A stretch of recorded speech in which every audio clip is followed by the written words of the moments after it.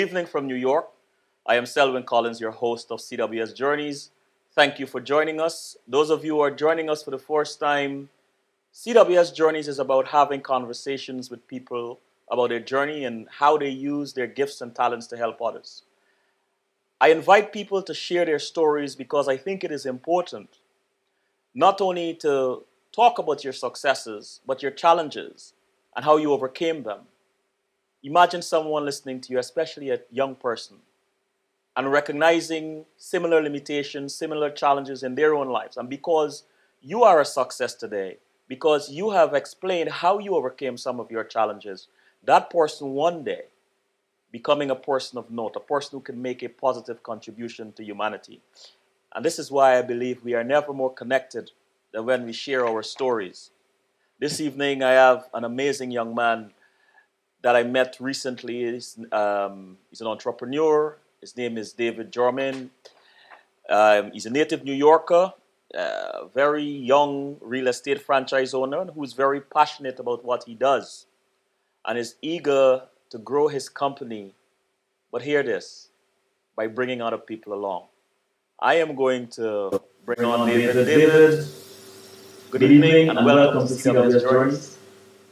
Well, thank you, Selwyn. I just want to give my Creator, God, the glory, all the glory. Without God, I wouldn't be here. So, thank you. Awesome. Amen. David, you were recently, but first let me congratulate you on being one of the honorees for the Young Gifted and Black Awards, or the organization. You were a recipient of the 2016 award. Congratulations. Yes. Thank you. What does this award mean to you? Wow, it's one of these awards where, you as a kid, growing up on welfare and growing up in the hood, and you see so many people who become successful, and, I'm not even supposed to be here. People who come from where I come from, they're either in jail or they get locked up or, they get shot, and to see that I'm actually here speaking with you, winning an award for the Young Gifted and Black Entrepreneurial Awards. I mean, during Black History Month at that, with so many people who have come before us, to pay homage to even be among one of the honorees, some of the people who won this award are some real significant people. And I'm really humbled and I'm honored, and I will definitely take this award seriously, and I want to pass that torch towards others. So it's really humbling. I want to ask you a basic question about yourself, but I want to keep it, a little differently. What do the people closest to you say about you, or get right about what they say about you? Well, anybody who knows me knows that I walk by faith and not by sight. I'm unapologetic about the God that I serve, and without Him, I wouldn't be here. So, first and foremost, I always give credit to where credit is due, which is my Father, Jesus Christ. So, with that being said, with the people who are sitting close to me, they probably say, as my partner says, knowing and believing. You have to know and you have to believe that, whatever you're doing is going to come to pass. And you got to speak things into existence. And I'm a big believer in the power of words. Words definitely have power. David, you started off by mentioning your faith, on walking by faith and not by sight. Mm-hmm. This relationship with God, was it always this close? Honestly, it wasn't. How I got this relationship, one day my mom, God rest her soul, she was struck with cancer. And when she got struck with cancer in the hospital, she was more worried about my salvation than she was worried about her cancer.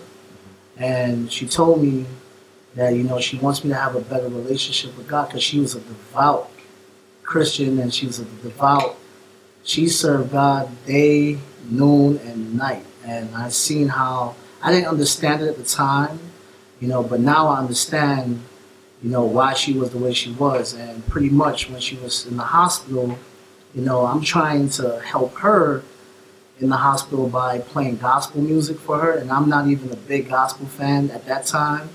And I'm playing, just so that her environment in the hospital was conducive to her so that she can, feel comfortable. And here I am playing the music for her, not realizing that the music started ministering to me because I started hearing the words and what they were saying, what they were singing, and it just touched my heart. And everything that I was going through at that time, which is one of the it was actually one of the worst times in my life. When you lose anybody you can relate, when you lose a loved one close to them, that right there is where I started having my relationship with God. And I saw life different. David, you grew up in Brooklyn? Yep, all my Born life. New Yorker? Brooklyn.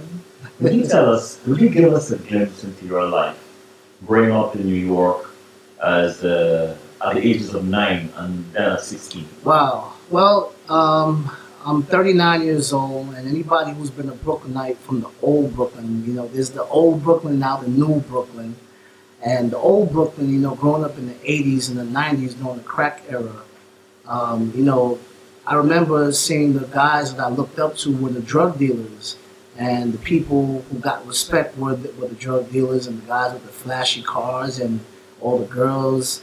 And during that time, it was very, very tough, because, if you didn't have respect, if you didn't have things, or you didn't have like a 4-finger gold ring or something like that, and, the chains and the door knockers for the girls and, things of that nature.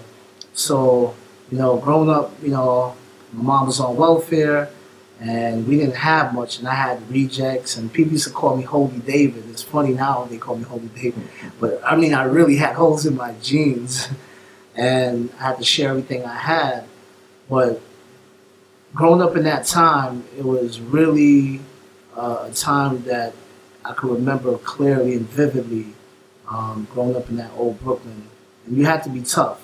If you weren't tough, you wasn't going to make it. And so, what is your favorite memory? Is it okay to ask your mom? Yes. All right. What is your favorite memory of your parents? My favorite memory of my parents, my mom waking up every morning, 6 o'clock in the morning, and she would have these morning conversations with me, and talk about how did God bless you this week, or how did God bless you this day, and she was always just grateful, and I don't even know, the things that she went through in her life, but I can tell you, being an immigrant she's from Jamaica, so big up to all my yard people. Coming here to America just so that she can have a better opportunity. People travel on boats and, risk their lives just to come here for that word, opportunity. And she came here leaving everything that she knew behind and was a trailblazer, and pretty much for the opportunity to make it here. And she definitely left a legacy. If she was alive today, what would you be telling her you're most grateful for? First, having a relationship now with my Lord and Savior, because now I was once blind, but now I see. I see now having this relationship, the peace, and really serving God, because it's not about us. We come into this world being selfish, and we think it's all about us, and this world is not about us. We come here to serve. We're just passing through. So that's pretty much. You grew up in a time, an era, in fact, which was rife with all kinds of crimes and crack and all these things. Yeah. Even Jesus was tempted, and he resisted. And you were saved. You made this transformation. But there are times when our humanity really wreaks havoc on where we want to go spiritually, and you get tempted. Is there a time, can you share with us a time, not what happened, but when you were really challenged and you had to call upon all your strength and faith to really get you through?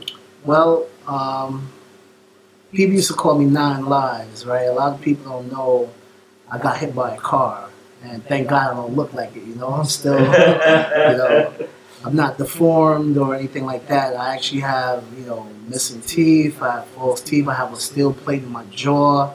You know, that right there, that accident, I was out the whole year for school, and I had to be homeschooled.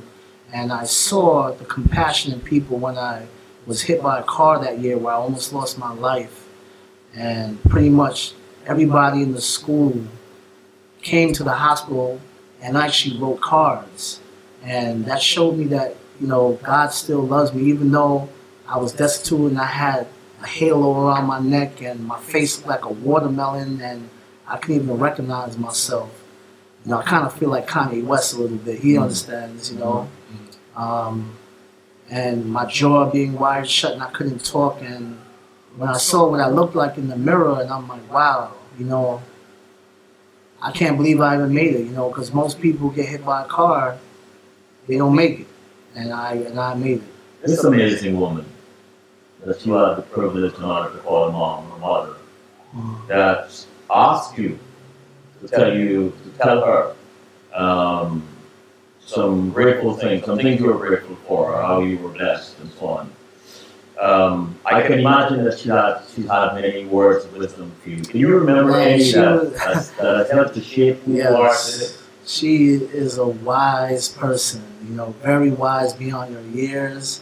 And I guess it's because, she was just a prayer warrior and she read her Bible every day, and, she was very wise, like Solomon, which was one of the wisest men who wrote Proverbs, very wise. Any particular saying she had that you remember that still resonates with you? Her favorite saying every day was "Walk with the King." Walk with the King. Walk with the King, and that's actually on her grave site. We actually wrote that. Walk with the King. Was she quick with it?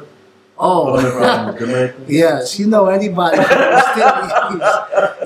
spare the rod, right? They don't spare the child. So, it's funny that you say that. I used to get beaten every day because I was a terror. To this day, I'm a little hard-headed, and I was a hard-headed kid. And she whipped me a lot. And if it wasn't for those beatings, I probably wouldn't have been the disciplined person I am now. Did you meet your grandmother? Is she still alive? Unfortunately, my grandmother passed in 2004 from cancer as well.